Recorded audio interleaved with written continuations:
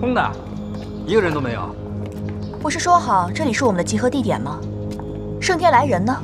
谁说没人？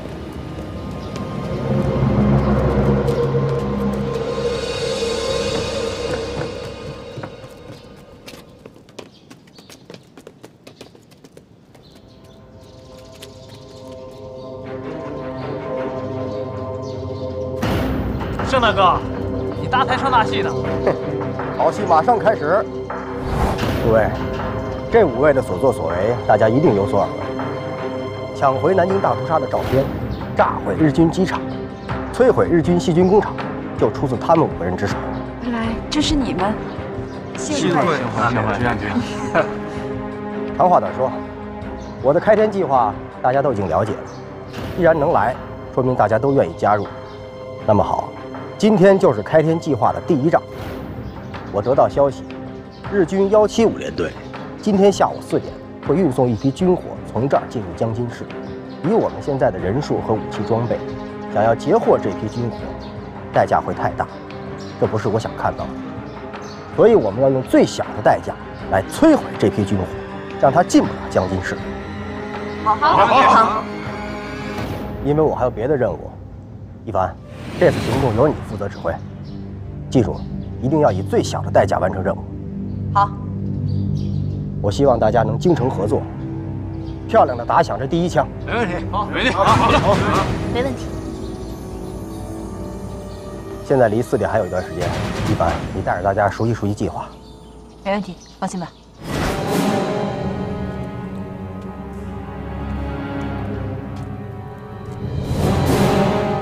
马特助，你作为武田雄身边的老人，你应该知道我这样对你有多仁慈。你以为我挖出了柳秘书，你就可以高枕无忧了？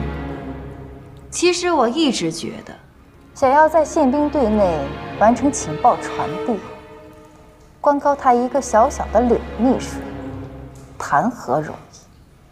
所以我一直派人暗中盘查。 果然让我揪出了你。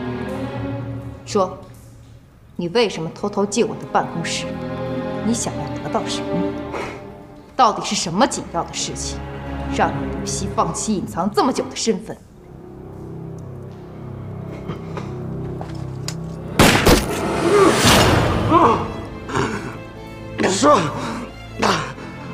说，我的宪兵队内。 得到特别消息，说有一批军火要运到城防部，我们的人下午4点在高家寨劫车。城防部军火？那你进我的办公室干什么？我得不到更多关于军火的种类、规模的详细数据。 我们的人就无法实施详尽的阻截计划。我去看看，能不能有新的发现。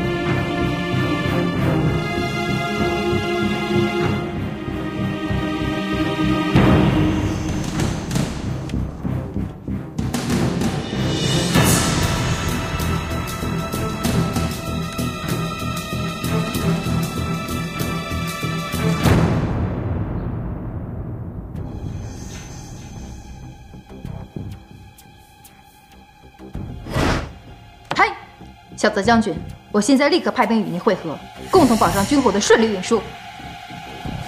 嗨，我们现在出发，护送军火。好。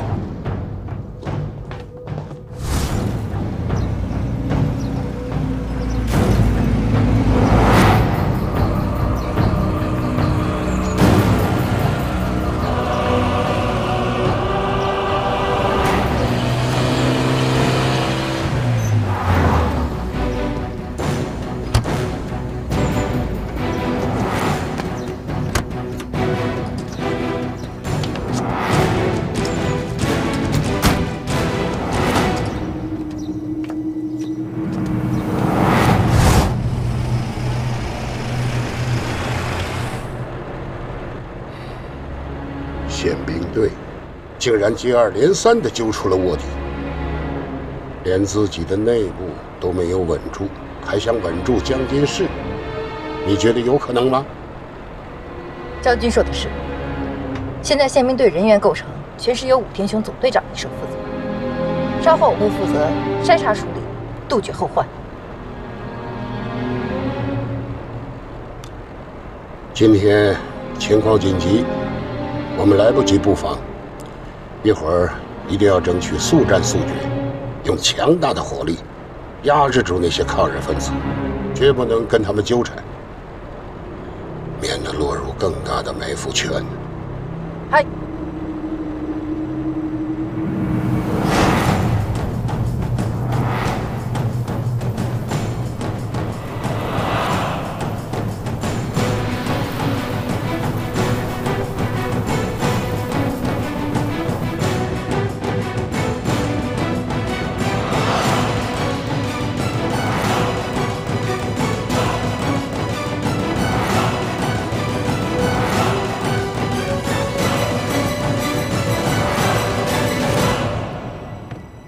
大野特使让我们来取文件。证件。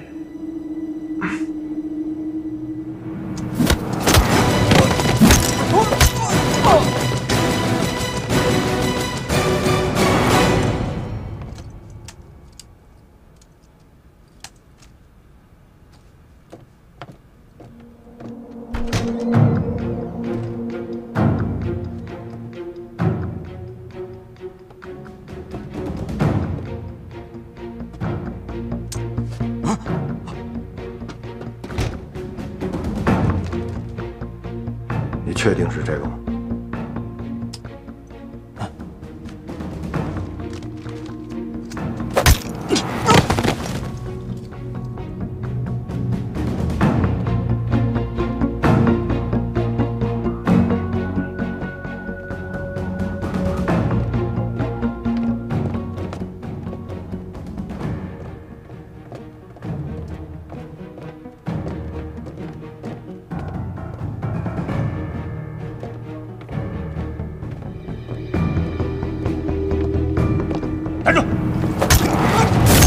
站住！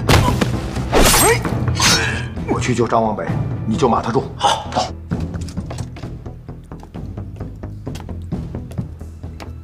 小泽司令要提审这名犯人，大野特使让我将他带走，把门打开。嗨。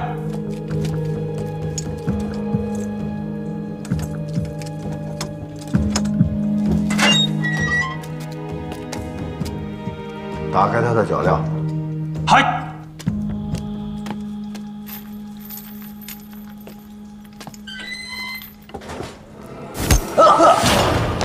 你怎么不听我的安排啊？我是跟你说了吗？你只需要传出一张纸条，或者露出一点风声，大野洋子就能知道咱们要抢军火的事儿。你干嘛付出这么大的代价？大野洋子这个人生性多疑，又好在小泽一郎主邀功，他不会贸然把未经核实的消息透露给小泽。如果我质疑他只言片语的消息，他定会大费周章的去核实，就会错过运送军火的时间了。可是你现在这样，我用一条命去换一次这么重大任务，值了。别说了，跟我走。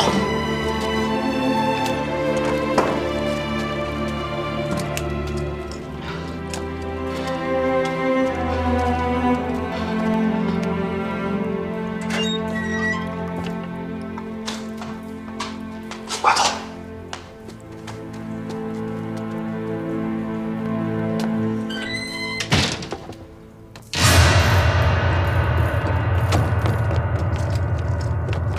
快走，别管我了。不行，我们已经牺牲了刘秘书，不能再把你抛弃掉了。走，快走，再不走就来不及了。不是，听我的，走，你听我的，别走。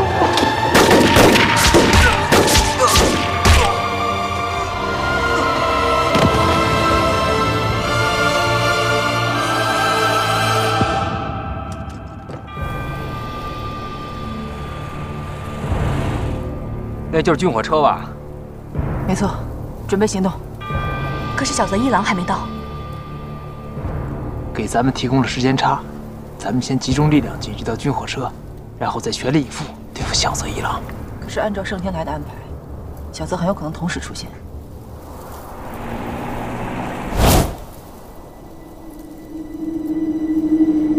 小泽一郎来了，还有大野洋子。秦老师的计划果然没有错，准备执行第2套方案。走，跟我来。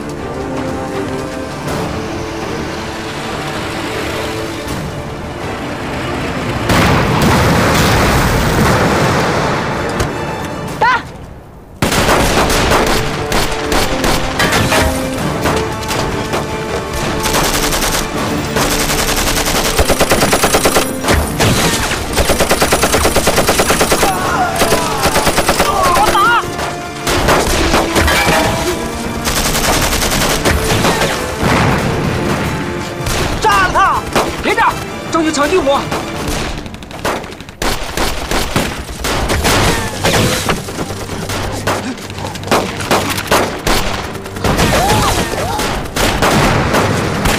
保护好将军！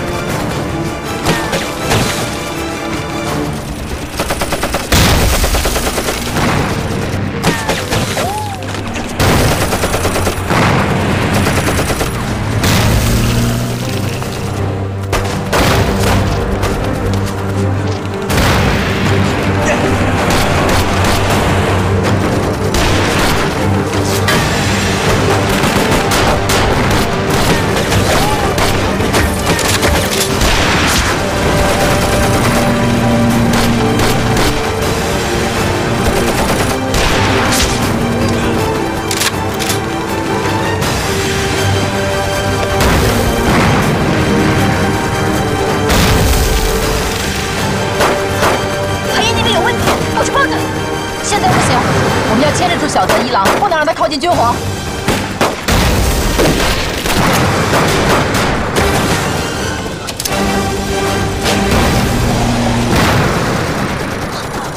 动手！小西，你去帮雷战他们抢军火，这交给我了，快！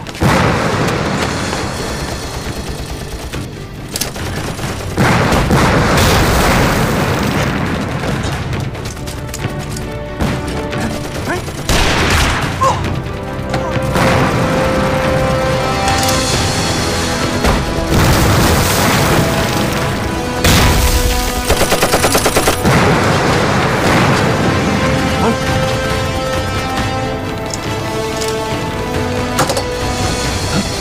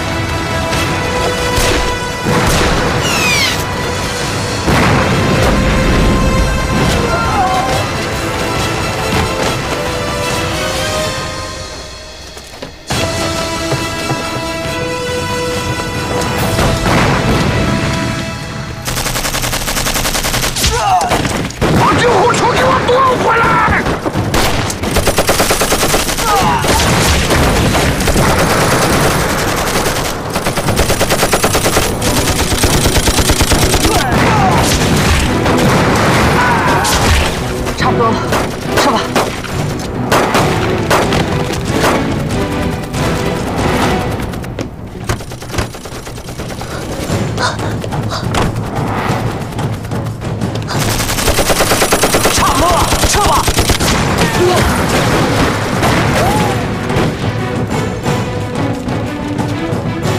上车！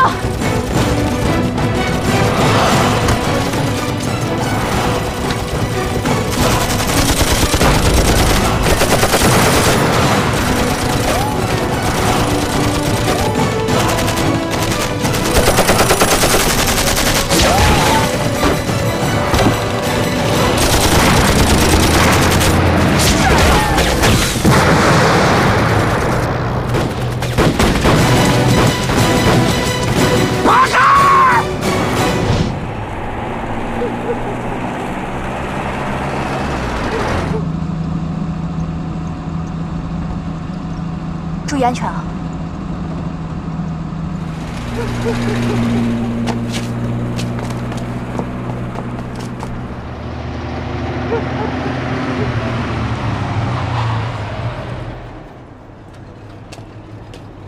张姐，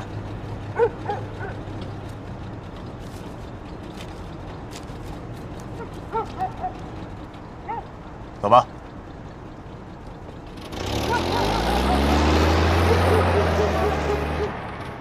果然都藏在英租界里。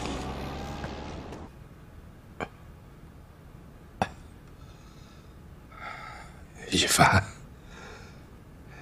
你们为了我这么做，太冒险了。张叔，这件事情和秦老师的秘密文件，还有盛大哥的堵截军火都有联系，我们必须完成的。哎，秦好人呢？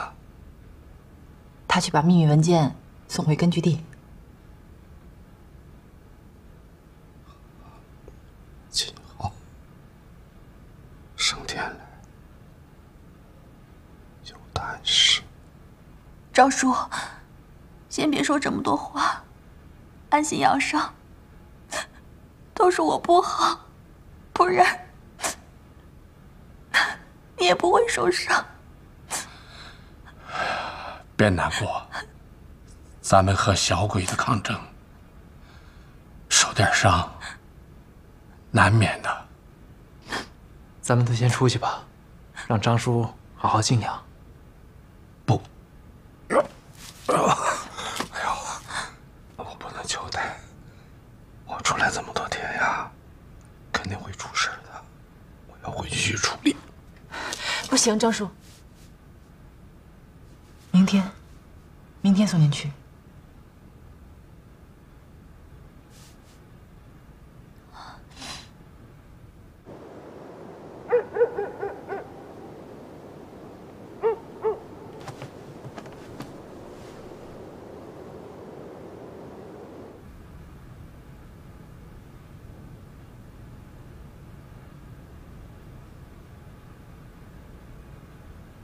报告。进来。嗨。小泽将军，请你去他的寓所一趟。寓所？是的，寓所。知道了。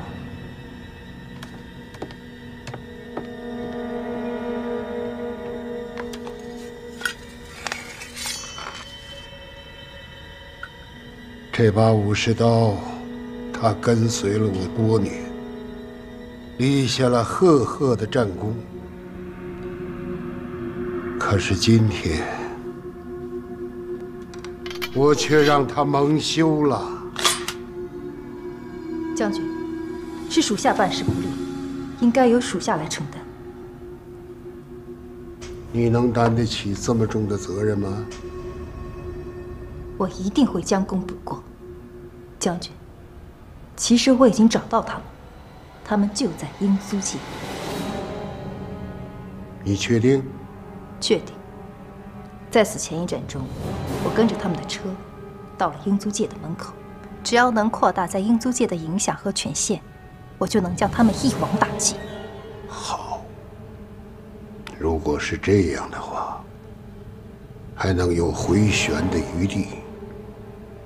哦，对了，近来我正在和一个中国人取得联系，他的信息会对你有很大的帮助。是。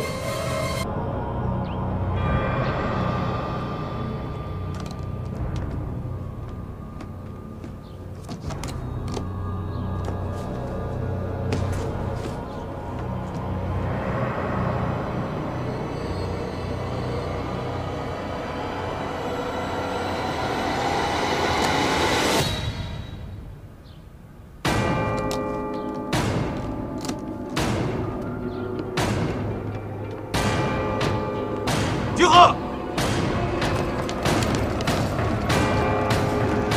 走！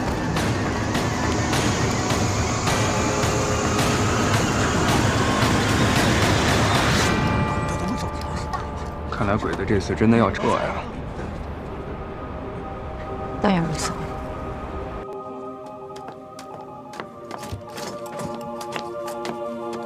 起立！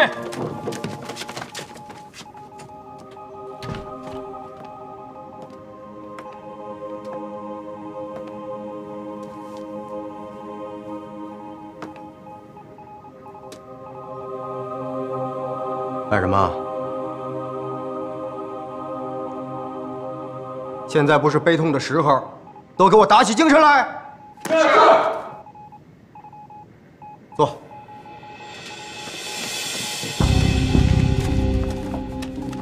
上峰有没有来电？今天早上刚刚收到。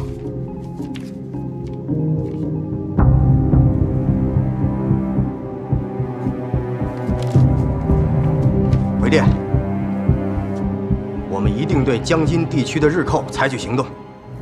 另外，通知所有抗日抵抗成员，让他们傍晚之前到这儿集合。好。我不明白为什么要撤兵。英租界胡乱找个凶手，这纯粹是搪塞。以退为进，才是最高的战术。报告，进来。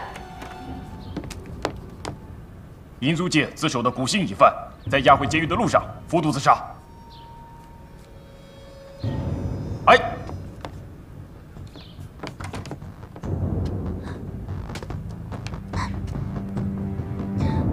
韩烨干嘛去了？怎么还不来？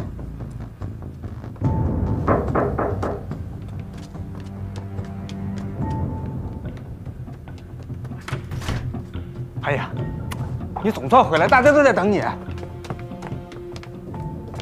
和盛年代约定的时间已经快到了，准备出发吧。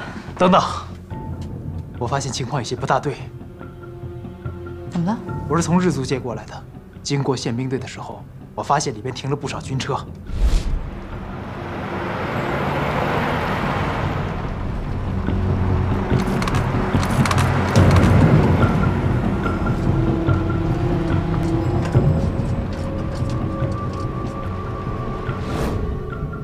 那些日本兵正在检查汽车车况，给车加机油。那又能说明什么？军队只有执行紧急任务的时候才会做这样的事情。你的意思，鬼子要有行动？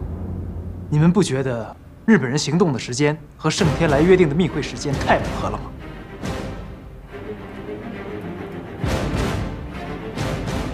快走！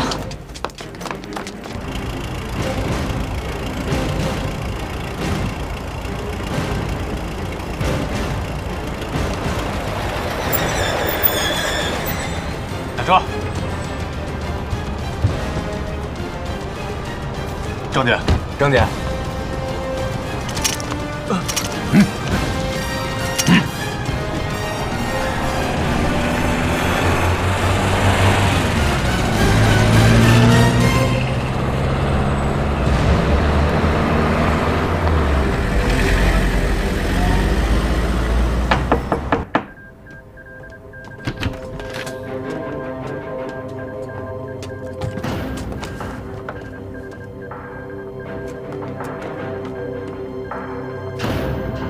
我们不等了。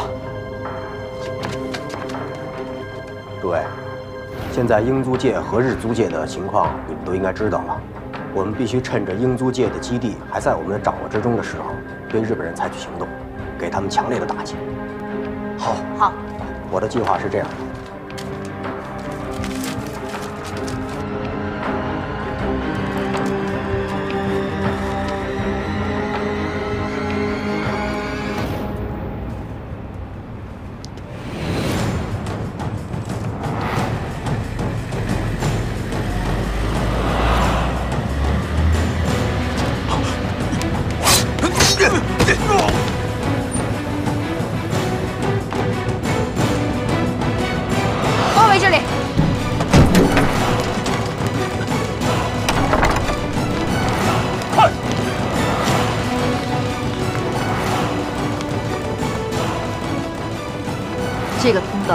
直通到他们地下室。丢催泪瓦斯。嗨。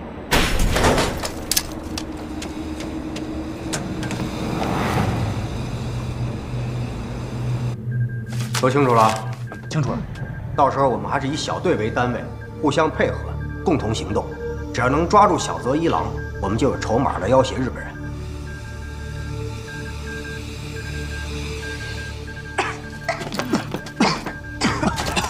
这到底什么情况？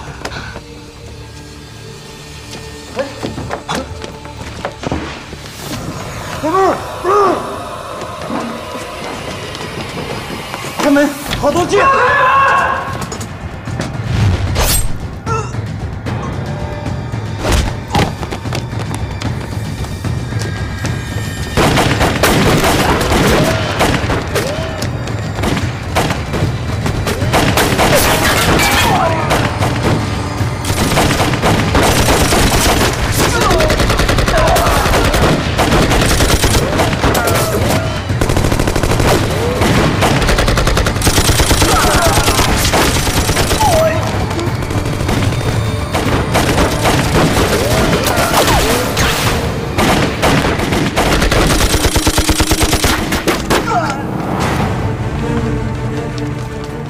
干掉这些鬼子，进去增援。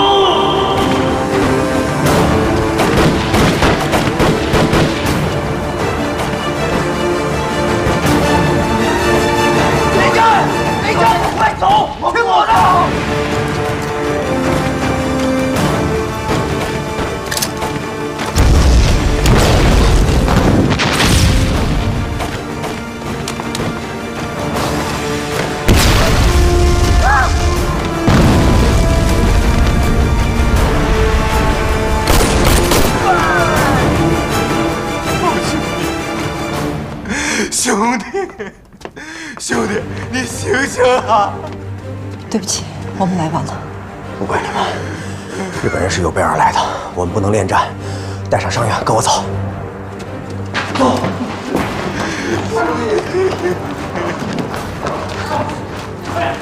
这边。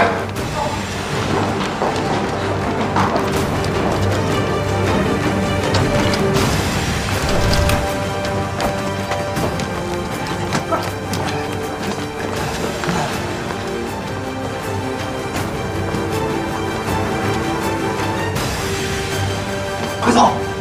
韩爷，我来养活你，负责销毁这个基地。好。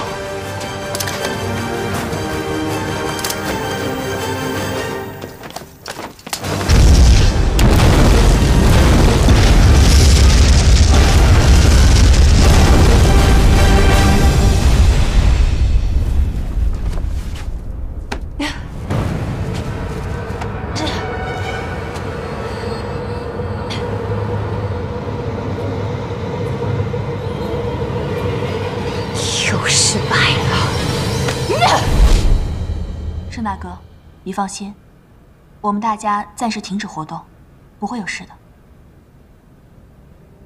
让我一个人静一静。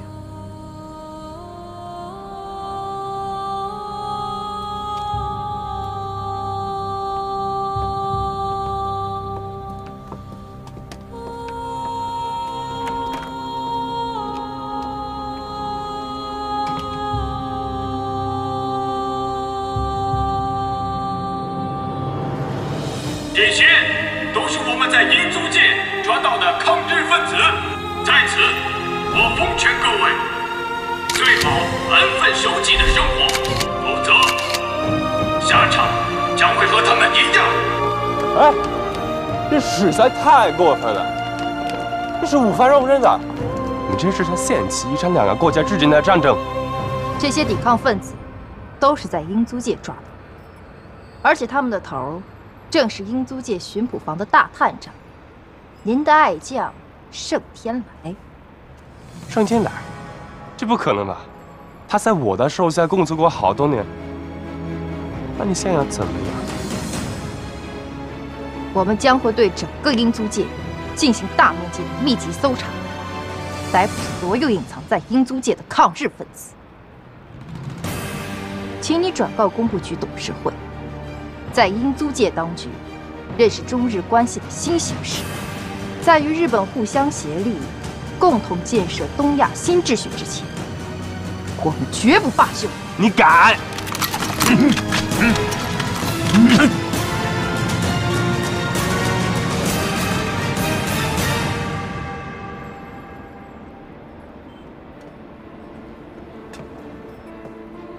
你要干什么？我们中国人死也要死的体面，我要把他们安葬，他们都是中国的英雄。走，我们一起来。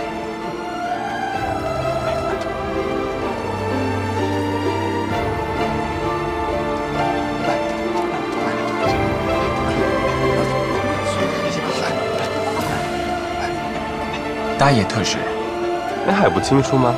中国人是杀不完的。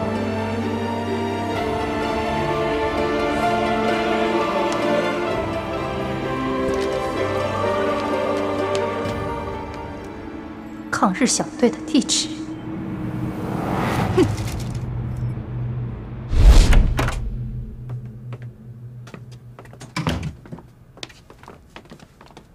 怎么样？那天成功从地道逃走的，都已经安顿好了。他们抓了不少抗日分子，把这些尸体放在广场示众，据说尸体不少。都怪我，都怪我！现在不是自责的时候，只是我很奇怪，那个大洋子怎么会这么精确知道你们开会的时间还有地点呢？对呀，坏了，这儿不能待了。为什么？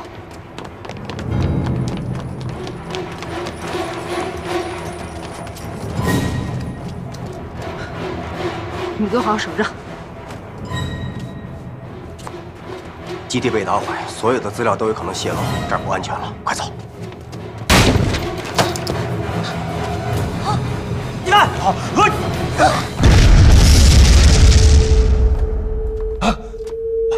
走，快走！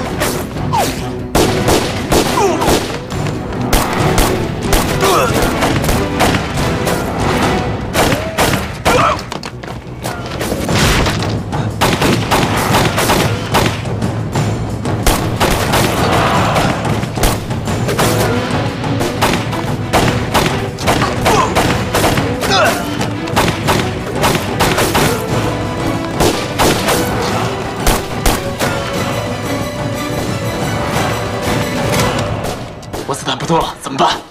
想办法冲出去。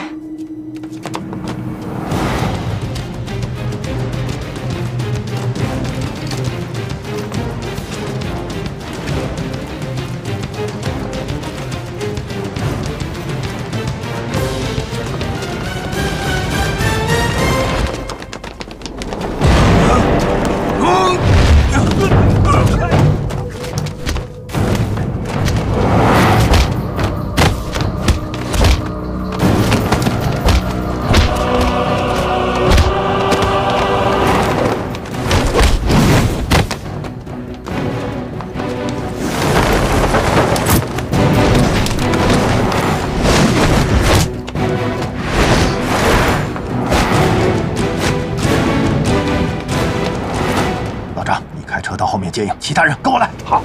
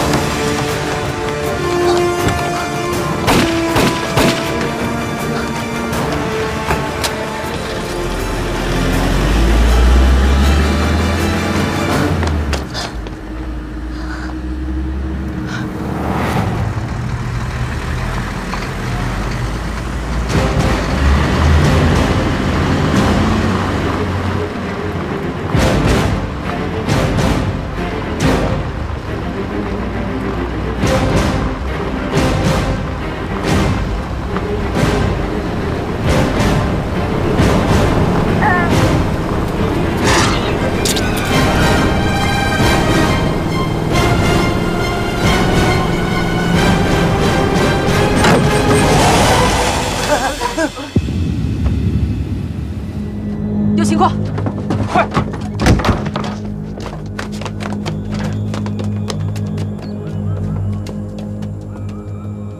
什么情况，张叔？张叔！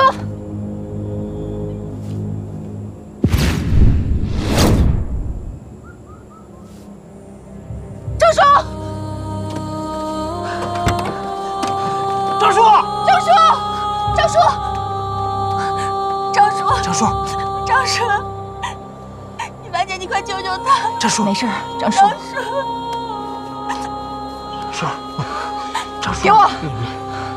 你们别折腾了。张叔，你别吓唬我，我不许你死！我还也在你面前长大，张叔，除了你，我没有别的亲人了。你们还要好好啊！今后我再也不能带你们走了，靠你们自己了。张叔，张叔，张叔，希望你能看到一个新中国。张叔，张叔，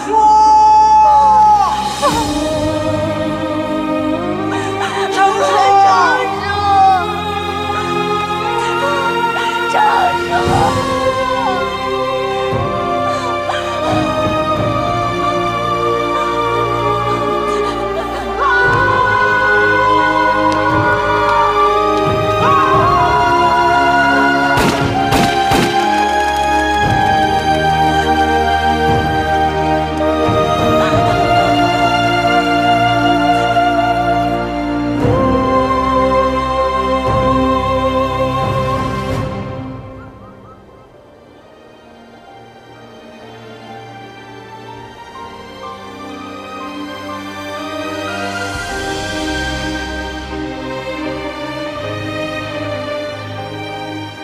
张叔，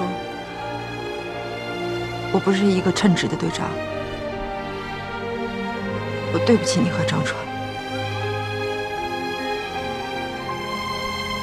张叔，你放心吧，我们一定会为你报仇的，一定会杀光所有的日本鬼子。当你们第一次踏上战场，第一次接下对抗日本鬼子的任务，你们的心里就应该清楚，你们每一个人的生命，随时都会面临死亡的威胁。前行的路上，充满了黑暗、鲜血和危险，而这条路，就是由无数的革命先烈，用他们的鲜血铺成的。也许日后，你们还会经历更多身边战友的牺牲，甚至是你们自己的牺牲。但是你们要记住，每一个弥牲都弥足珍贵，每一滴鲜血都充满了希望，都是为了建立新的中国。日本鬼子不仅侵略我们的国土，更践踏五国五民的尊严。他们想用残忍的杀戮和残酷的死亡让我们屈服，可是我们要振作，要奋起，要满怀信念，要迎向光明。张叔，你放心，我们一定会继续走下去，直到迎来最后的希望。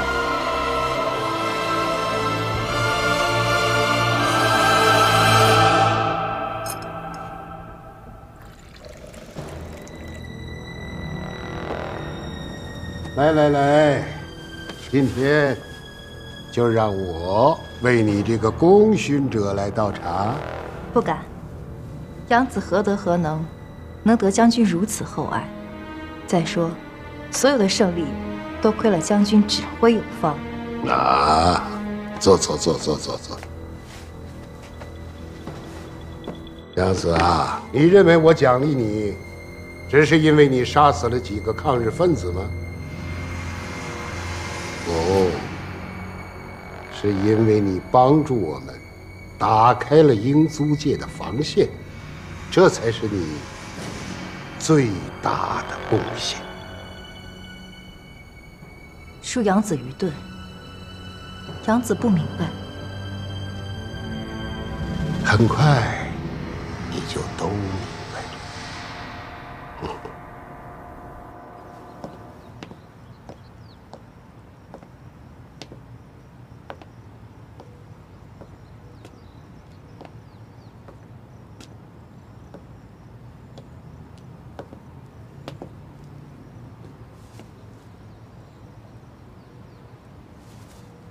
你是不是搞不懂你们秘密的会议的准确时间和地点？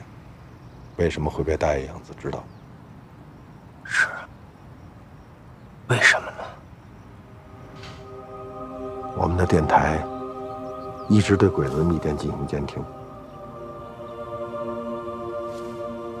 你的顶头上司彭处长已经叛变投敌了，我们怀疑这跟这件事情有直接的关系。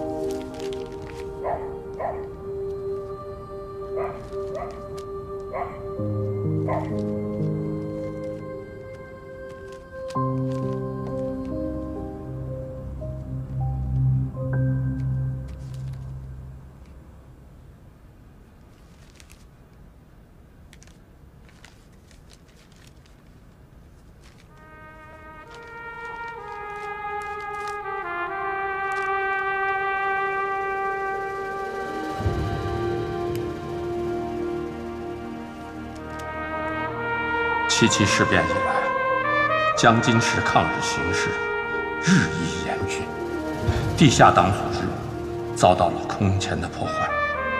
我们急需发展新党员，增加党内有生力量。经过一段时间的考察，我郑重向组织推荐胡一凡、娜塔莎、韩烨、端锦荣和叶小七加入中国共产党。这5个人是我领导的民间抗日小分队的成员，他们在多次抗日行动中出生入死，战斗英勇。他们虽然都是青年人，但是团结勇敢，战斗力强，战果丰富，是一支日渐成熟的抗日力量。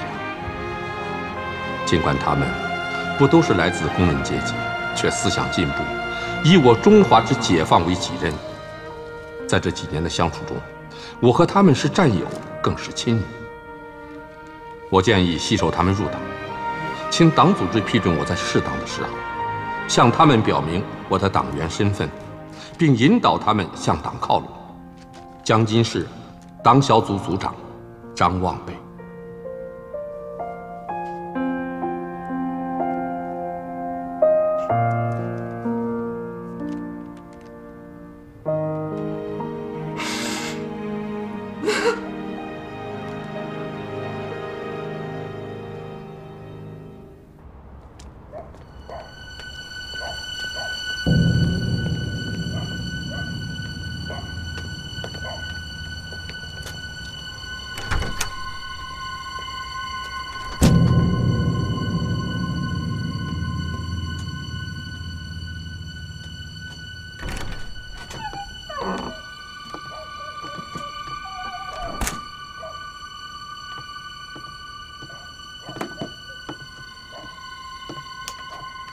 陈天来，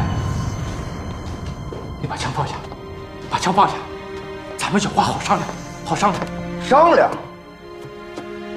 为了这个你就能把我们出卖了？你去跟死去的兄弟们问问，他跟你们商不商量？你别冲动，这也不能全怪我呀，也不是我一个人受了气，局长也受了一把。你想想，要不然我怎么能投出无耻！你还记不记得你是个军人？军人算什么呀？啊，连党国都不是曾经的党国了。你好久没回总部了吧？你知道吗？随着战局的紧张，党国的内部已经成了一团乱麻了，人人自危。几个局长的内斗，害死了上百名特务，结果怎么样？却让我来做替死鬼。我不跑我就得死啊！我也不想背叛党。这都是他们逼的我。那你跟那个日本人勾结，残害自己的同胞吗？日本人他愿意给我钱呢，还答应帮我出国避难，我没有理由拒绝。有时候，这人有时候得现实一点啊。放过我，这钱我给你一半，你有了这钱，你下半辈子都不愁了。没有灵魂，没有信仰，你还配当人吗？灵魂、信仰，小生，你不看看这是什么世道啊！信仰灵魂，它能让你活命吗？这些话你去跟死去的兄弟们说吧。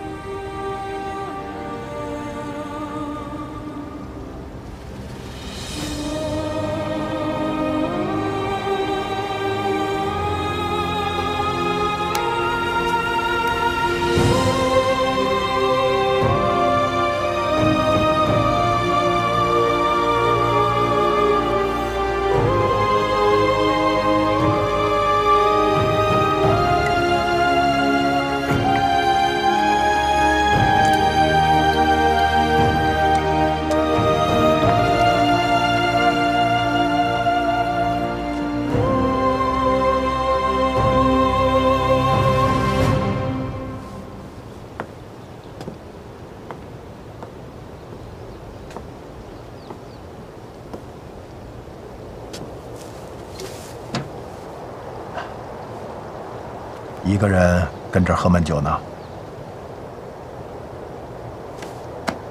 好啦，一个开天计划失败，并不意味着永远失败。我心目中的盛天来可不是这样的，我敬佩你过去所做的一切。金大哥，你不用安慰我。开天计划失败了，我就是彻底输了。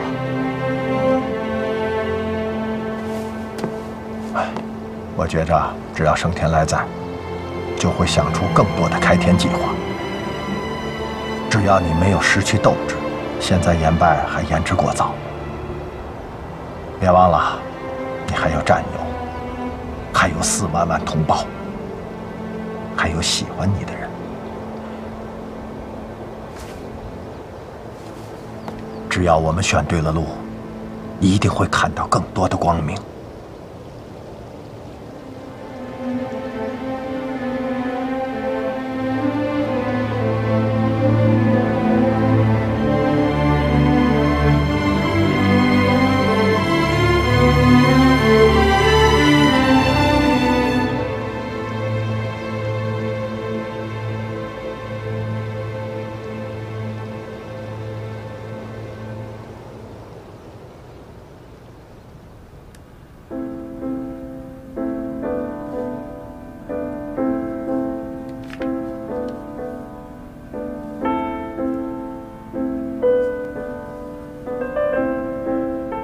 孩子，你别怕啊，我这是个药铺，我呀是这里的老板。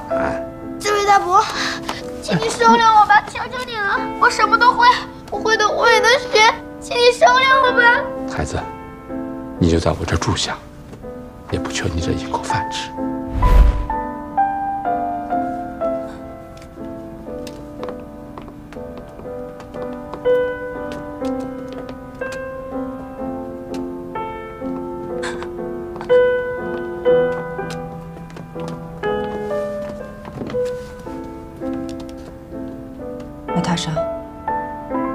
振作一点，张叔不会希望看到你这个样子的。我明白，最近发生太多的事了，开天计划失败，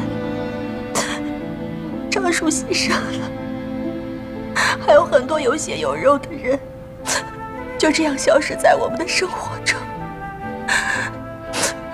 盛天来也是一蹶不振。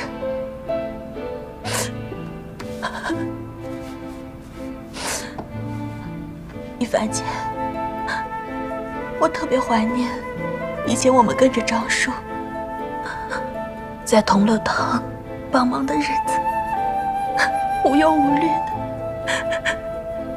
现在我们的生活好久好久没有那么平静了。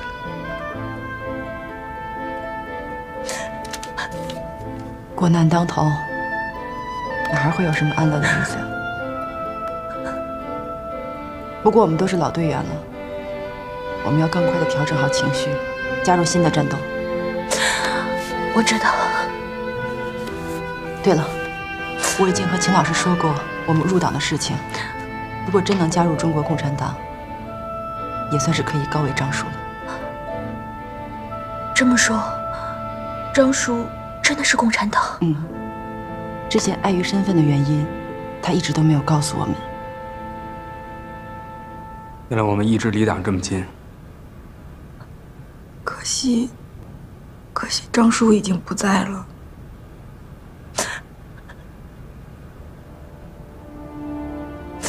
大家都不要灰心，不管我们能不能加入共产党，我们都要继续战斗。对，没错。为了张叔还有张川，为了我们的亲人，也为了我们的祖国，我们要继续战斗。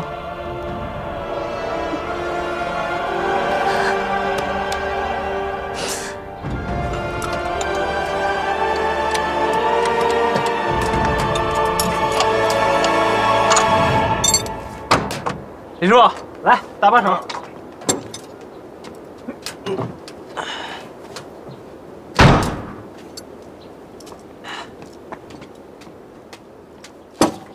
福哥，哎，张老板，车修好了啊！好嘞。